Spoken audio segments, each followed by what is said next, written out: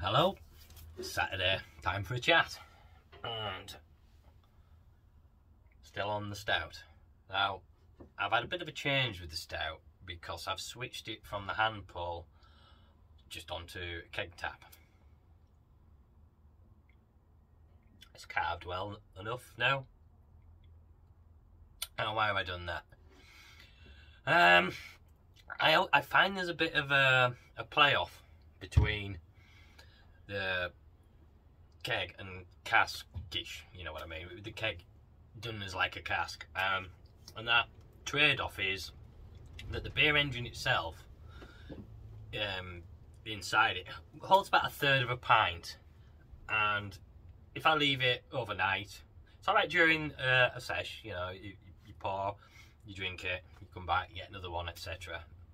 And there's no change in flavour. But if I leave it overnight or a couple of nights, then that first third I have to pour off because it doesn't taste right. It is oxidised. It almost tastes almost like a little sour. You'd know when you go to a pub and they haven't pulled the lines through properly, and you get that first. It's just like, oh, that's wrong.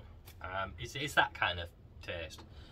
So the trade-off is, it's a really nice pint when you're having it, when it's a clean pint, and it's really good, and I do like the hand pull, but I lose a third of a pint pretty much every day, and that's quite a trade-off. So I put it on there for a bit.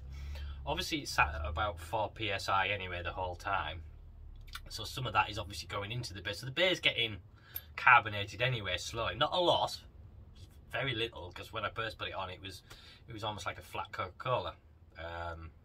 Look at it, just a black liquid when I first switched it to keg. So it's not a lot, but it's a little bit. So I put it on there for a bit, and then I switched it back onto, keg. So that's that really for me. I'll probably do that with most beers. I did that with the 80 shilling as well. I had that on the beer engine to start with. Had it for about a week, and then I switched it over just because I don't like losing that much beer. You take the time and effort to make it, you know, it kills me to pour it away. As it is though, it's still a nice pint now. It's going down well. I think we're about halfway through this cake, to be honest. It's gone down very well, especially with the peanut butter pretzels. I'm talking about the peanut butter pretzels. My eldest came in here the other night. I was just doing a few jobs in here, and he spotted all my beer snacks. I just point them out there. So I have the peanut butter pretzels and the pork crunch jalapeno, and I had some salted peanuts. And he's like, "What are they?" Talking about the peanut butter pretzels. He'd never seen them before. He never knew, so he tried them. So now he's bought a tub. I wish I got shares in them. I really do. I wish I got shares in them, because the people are just buying them because they're quite very Moorish, very nice. Anyway, back to the beer. So I did the brew I think it was last Saturday. I think I talked about it on my last video last week. I brewed that morning, and then I did the video in the afternoon. So it's been a week now. It's been dry hopped and is cold crashing. Excuse me, it's just cold crashing now. So that should be ready to keg tomorrow. It's about 14 degrees. By tomorrow it'll be sat at 2, and it'll sit there till sort of mid-afternoon. I'll probably get it kegged, ready for the next week, which is good because as I say, the stout's about halfway through now at least. So nice to get another bit, and I've been really looking forward to getting a pale ale, kind of amber ale, hoppy beer back on, because as much as I like the 80 shilling and the stout and the hand pull, I do like a hop forward beer. I really do. And so I'm going to brew another one, and I'm going to do the same thing again, which was the vacant gesture but with citrus. So a little citra, but I won't be using citra this time. Might use mosaic and do it properly, do the full thing, except I'm going to change the hopping schedule. This one I have as well. The original recipe, you dry hop twice, with about, I think it's about 34, 37, I think it's about 37 grams of hops for each dry hop, so 3 days, 5 days dry hop. This time I'm going to do it all in one, this time I did it all in one go. I just dry hopped the whole lot at the end of, well, I had a couple of points to go. It was at 1.011 or 12, and I dry hopped it then. It's got to get down now to, sorry about that noise, that is my heater. It's getting cold now, isn't it? Getting down to 0 degrees the other day, and I got up to go to work, a bit freezing. Where was I? Yeah, so talking about the dry hop. So I just did the whole 70 odd grams straight in. I think it's 74 grams, so yeah, 37 grams split was the normal ratio. I did the whole 74 grams when it got down to 1.01112. It's meant to get down to 1.008, which it normally does with USO5. So I let it get to there, and I put the dry hop in, left it for about 12 hours, ramped it up to 22, because I tend to ferment at 20. That seems to be, that's my favourite temp these days for USO5, SO4, and generally the yeasts and things. I'm quite happy with that temperature, and the beers come out quite well at that temperature. That's in my fermentation fridge. I mean, the actual temperature of the beer, it might be slightly different because that's just the probe onto the side of the bucket, kind of held there with the sponge. Yeah, so it works fine for me at that temperature, or what it says it is 20. And this next time, I'm looking at not even bothering with the dry hop. I'm going to put it all in the whirlpool. I want to see the difference between the whirlpool and the dry hop. I know dry hopping helps in that it gives you the aroma, and aroma's so much of taste. I think it's something like 70%, is it? I don't know. So I think I've heard that bandied about, and I think I've used that myself as a ratio. Yeah, so say we'll use that as a working figure. So 70% of taste is aroma, and I can understand then the dry hop helps with the taste and because of the aroma. But I want to see what a difference it can make if I do it just straight in the whirlpool, the dry, you know, the drop it to 80. I tend to go 75 personally, but yeah, I'll drop it to 75. Put the hops in, and I keep it recirculating constantly, and with the pipe back in, held there with my stirring spoon that I use in the brew. It holds the pipe. It kind of whirl, but it's not really a whirlpool, but it's a recirculation. It just recirculates it round anyway, which is what I want. I want to see if that does it. So I'm going to check every. So it's going to be a straight 100 grams bag of. I'm going to do it. I'm tempted to do it with mosaic, but if I do it with citra, it's more of a test. I can then compare, can't I? So I might actually do it with the citra. Then I can compare and contrast the two beers, hopefully, if I haven't drunk the first one too quickly. Yeah, so that's what I'm going to do next before I get on to doing a NEPA and then some big beer. Yeah, and then I've got spirits to do. I've still got the spirits to do. I haven't done them. I was drinking the vodka the other day that I'd made with the dodgy oxidised wine. Still got that. It's got a. I mean, I've filtered it twice. I put it through the distillation twice, so it's double distilled. It's passed through carbon 4 times, and still there's that hint of what can I call it? It's almost crypts, basements, that musty. There's a mustiness about it, which is oxidised wine, I suppose. Yeah, it's a touch, but I was doing it in. I'm not drinking straight vodka. I'm been having the old Bloody Marys because I love a Bloody Mary. I feel like I'm actually doing some good having some tomato juice. You know, one of my 5 a day.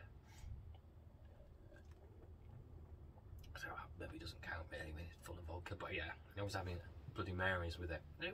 Couldn't taste it then with the Bloody Marys or smell it, but the vodka itself has a little faintness about it. I might distill it again and see what happens. Sorry, just looking at the bottle.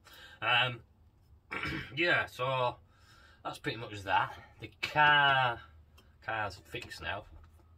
Fucking hell, 500 quid that cost. And that's just to get it back through the MOT. There's a string of advisories still that I need to change all the tyres and shortly, and get the discs pitted. Maybe I'll have to get them sorted, and some new pads on, I think, the rear, and my indicator lights are slightly discoloured. I don't know what that's about, but yeah, so that's going to be about another 300 quid, so it's going to be fucking cars. If it wasn't for the fact that I have to drive to work 21 miles to get there and 21 miles back on a road across the moors that there's no reliable bus service to do it, yeah, I'd certainly get rid of it. I mean, 20-mile walks, yeah, I was doing that, but I'm not doing that to get to work and then walk it back the same day. Okay, now that would kill me, it really would. Especially if you saw the route. It's across the moors. It's big hills and banks and stuff, and past the area Fidingdales, which is the only one in centre and stuff, and yeah, couldn't be asked for that. Yeah, the car's fixed. I've just watched the football, the Man U City game. De Gea, I was surprised he didn't get man of the match, to be honest, because he kept it to a less embarrassing level than it could have been. It could have easily been 5-6 in the first half, same as Liverpool were. They were 4, weren't they, in the first half? Could easily have been that, because they had so many chances, did City, and they just... hopefully Ole will stay there a bit longer, because I'm enjoying this. I know I shouldn't, but I am. Videos, I haven't really watched anyone this week. I'm meaning to watch Grimbarian's fancy dress beer review. I started, but I didn't have really time to sit and watch it.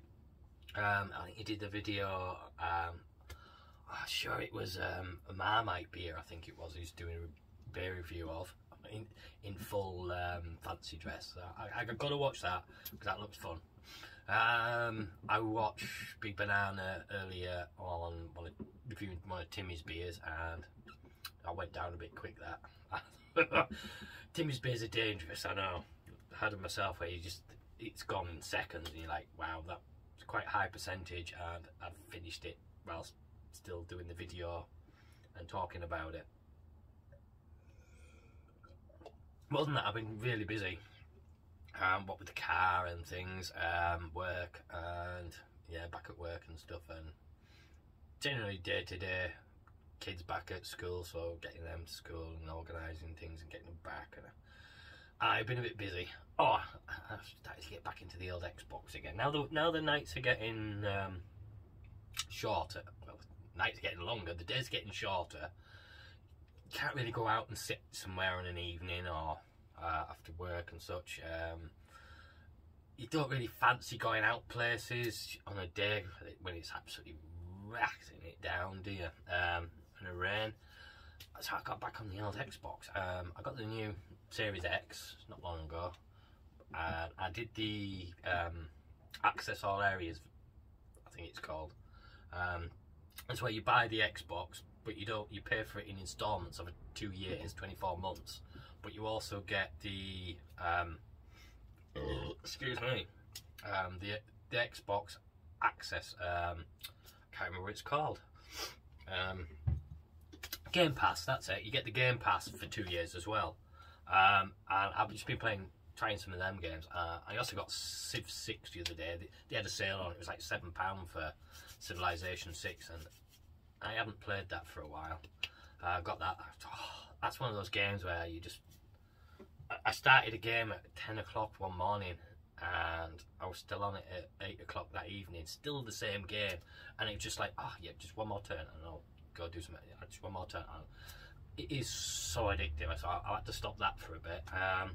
Started playing Sniper Elite 4 the other day, and I loved the Sniper Elite games. I remember I had it on the PC, the original one, and I first played that as a multiplayer, and oh, incredible, just crawling around the these old buildings in Germany and that, trying to spot people to shoot them, and oh, that was brilliant. That was a great game. So yeah, I've just got that's on the Xbox Access All Areas, and Conan Exiles, that's another one.